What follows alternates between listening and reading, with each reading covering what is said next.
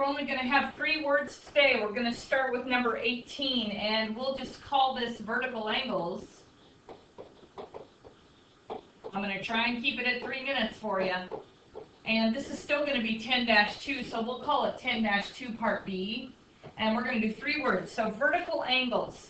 Vertical angles, the definition says it's opposite angles formed by intersecting lines. I also want you to write down that they are congruent. So I'm going to show you vertical angles. So I'd like you to do this as your sketch.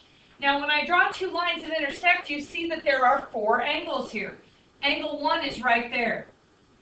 There's angle 2, there's angle 3, and there's angle 4. 1 and 3 are vertical angles because they're across from each other. 4 and 2 are vertical angles. So I have 2 pair. A pair means 2, so I have 2 pair, which is 4. So over here I want you to write angle 1 is congruent to angle 3. And I also want you to write angle 2 is congruent to angle 4. So I'm going to erase this here quick. And if I do that, I'm going to redraw this again.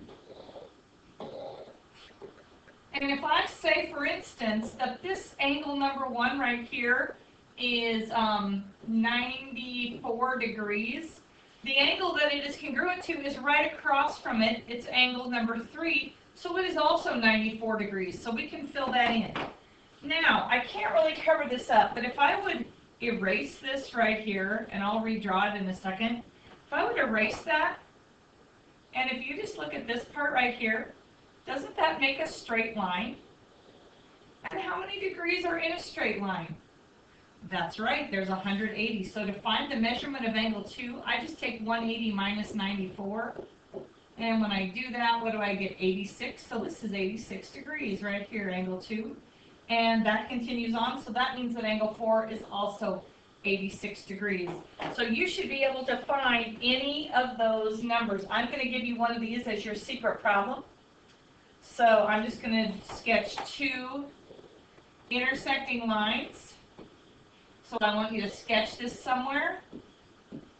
And I'm going to tell you that angle 1 is 138 degrees.